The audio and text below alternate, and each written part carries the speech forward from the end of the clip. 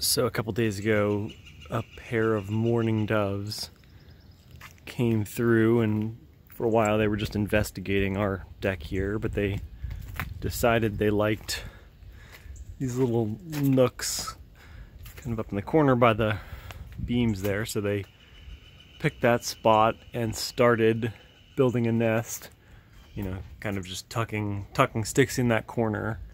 But it's not a very deep, it's like maybe 2.5 to 3 inches to like the bottom of the window framing, so it's super shallow. And I squirted all the, well, I'll get to the squirting part, but the remnants of their nest are down there somewhere. Anyway, they, like, I guess it was the female, I was probably already pregnant and like needing a spot to lay an egg.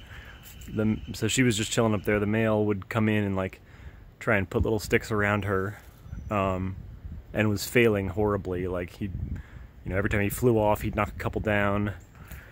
Or they'd finally get like a semblance of a nest, and then the female would fly off and knock the whole thing on the ground.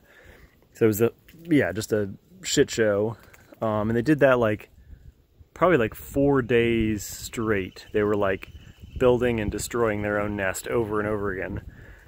And they finally, I guess at some point, got a nest that sort of worked and laid an egg in it, and then they knocked it on the ground and it splatted there, and then they rebuilt it again and laid another egg, and the whole nest with the egg splatted again.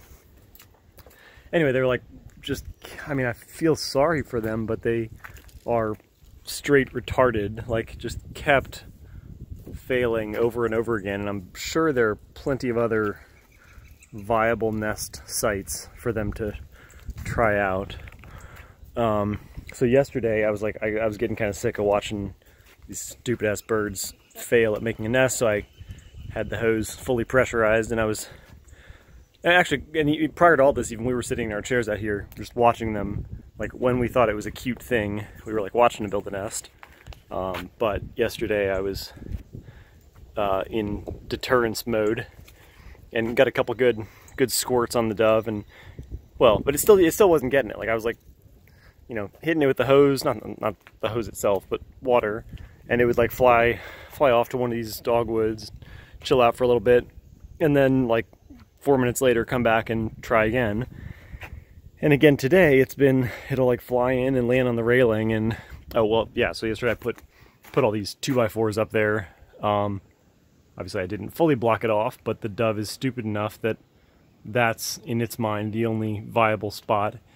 And I'm sure there's some intelligence in the mourning dove that I don't get. So maybe for some reason that like westernmost corner of this southern facade is a good spot. There's Rebecca. She's concerned as well. But yeah, so it's partially blocked off. The dove like still wants to make a nest there. Rebecca doesn't understand. I don't understand. There are all these other spots that are like, I mean, it's a symmetric, well, mostly like symmetric setup. But anyway, I was hoping the dove would fly back over. Oh, and I guess, well, maybe now the name mourning dove, not like 6 a.m. morning, but like sad morning, makes some sense, or there's some like irony in that name, because, well, yeah, because they are like failing at life, and today the mourning dove is like either perched on the roof or perched on the railing or perched on one of these trees crying, or, you know, letting out his song like, oh, I wish I could build my nest there. Well, sorry, fucker.